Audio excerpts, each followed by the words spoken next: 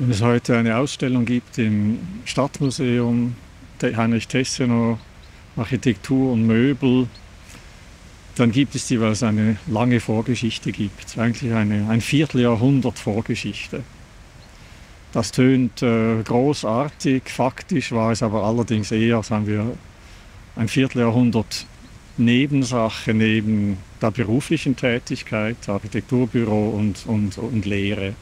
1996, zufälligerweise, hat es uns, meine Frau und ich, eine kleine Reise nach Dresden verschlagen. Dresden selbstverständlich, die Stadt Dresden, selbstverständlich Hellerau. Das Festspielhaus war damals noch in einem eher ruppig rohen Zustand zurückgelassen.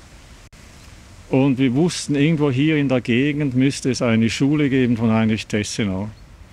Heinrich Tessenow war uns damals, wir kannten den Namen, relativ wenig bekannt. Und wir hatten dieses Büchlein Hausbau und dergleichen und das schlief neben vielen anderen Büchern auf ein Büchergestell. Aber es gab dieses sehr prägende Ikonenbild und wir kannten ungefähr den Plan dazu und wir wollten diese Schule sehen. Wir fanden sie und wir kamen näher ran und sahen, da gibt es auch eine Baracke oder einen Container und zwei Wachleute, die ein abgezäuntes Areal bewachten. Wir sind näher heran, gefragt, ob wir das Areal betreten dürften. Nein. Aber da das Gelände ja etwas bewegt ist, ist es uns trotzdem gelungen, in guter Absicht dieses Gelände zu betreten.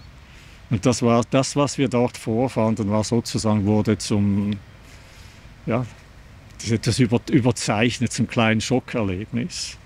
Also hier waren vorhanden die Außenmauern von zwei Gebäuden, die waren abgestützt, gesichert durch Rohrgerüste.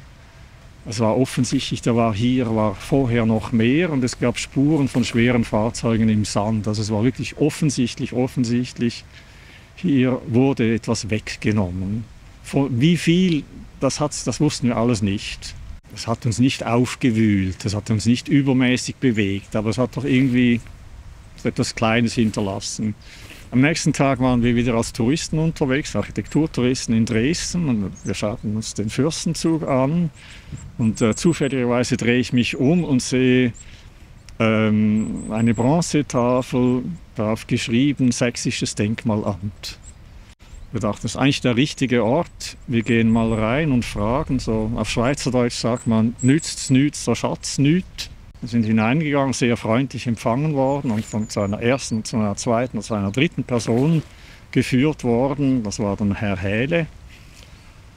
Wir haben unser Anliegen geschildert, ob es da Unterlagen, was man dazu weiß von dieser Schule, ob es Unterlagen gäbe. Und er hat dann so etwas gelächelt und gesagt, vor 10 Jahren war schon jemand hier, den gleichen Fragen. Das war damals Marco de Michelis, der dieses ganz wichtige Buch als Dissertation geschrieben hat.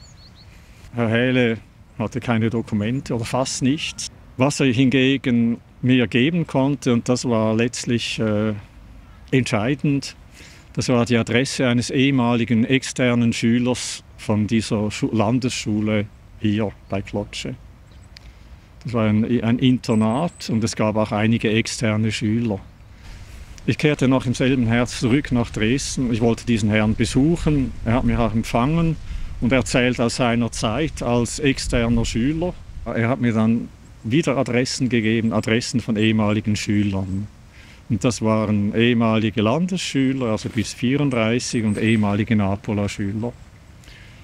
Und ich habe dann Hunderte von Briefen geschrieben an die Schüler, mein Anliegen erklärt und da sind sehr viele Antworten auch gekommen, mit Fotos, mit manchmal kleinen Erzählungen, Anekdoten, die mir mehr oder weniger halfen, die Schule zu verstehen.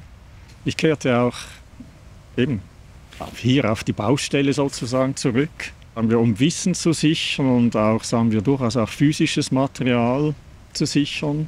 Ich hatte viele Fragen. Und ich wohnte in einer Pension und der Besitzer der Pension, der war sehr zugänglich Und ich habe gesagt, ich brauche eine Schaufel.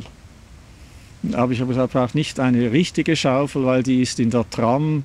Und wenn ich hier auf dieses abgesperrte Gelände gehe, ist das zu auffällig. Ich brauche einen Klappspaten. Da hat er mir einen Klappspaten gegeben. Und ich bin hierher zurückgekehrt, dann übrigens noch 2 weitere Male und war wirklich tagelang in diesem Nichts, also diesen 2 Mauerkulissen und habe Material, ja, Wissen gesichert und eben auch eine seriöse kleine archäologische Ausgrabung gemacht. Ich hatte mich vorbereitet in Zürich mit auf Plan Einmessungen und habe dann hier meine Grabung vorgenommen. Das ging um die Pergola und bin dann auch fündig geworden. Diese 3 Fundamente, die ich ausgrub, das tönt nach nichts, die waren außerordentlich aufschlussreich, bis hin zu ganz grundsätzlichen Überlegungen, die man bei Tessenow immer wieder findet. Diese Hunderte von kleinen Fotos, die ich erhalten hatte, meistens waren die aufgenommen worden, um Schüler zu zeigen, die Kollegen, und immer dahinter war etwas meistens von der Schule. Da gab es auch die Bilder, die einfach nur Schule zeigten. Diese Hunderte von Bildern führten dazu, ergaben eigentlich ein großes Mosaik. Und selbstverständlich gab es in dem Mosaik auch Fehlstellen, weiße Flecken. Und ich kann heute sagen, ich kenne die Schule so, wie wenn ich dort zur Schule gegangen wäre. Dank diesen Bildern, dank den Anekdoten und Geschichten. Und die meisten Flecken, das sind die Orte, wo ein Schüler auch nicht hinkam. Er kam nicht in die Küche, er kam nicht ins Rentamt und so weiter. Diese Beschäftigung mit Tessenow, 25 Jahre eben, wie gesagt, großartig tönt es, das war eine Nebenbeschäftigung. Und irgendwann stellte sich die Frage, letztlich eine Verantwortungsfrage, was mache ich mit dem Material, was geschieht damit? Und dann begann ich es, das hatte ich zwar schon früher gemacht, aber nur so punktuell, das Thema in den Unterricht einzuführen. Also in Genf, in Hamburg und dann vor allem schwergewichtig an der Accademia di Architettura in Mendrisio im Tessin. Und das ergab dann 2 Tessenow-Semester und daraus sind sehr viele, auch zum Teil sehr brauchbare Pläne, Zeichnungen und Modelle entstanden. Das führte letztlich dann auch zu einer sehr großen Ausstellung in Mendrisio, in diesem Teatro dell'Architettura. Und ich bin äußerst glücklich, dass diese Ausstellung jetzt auch in Dresden ist.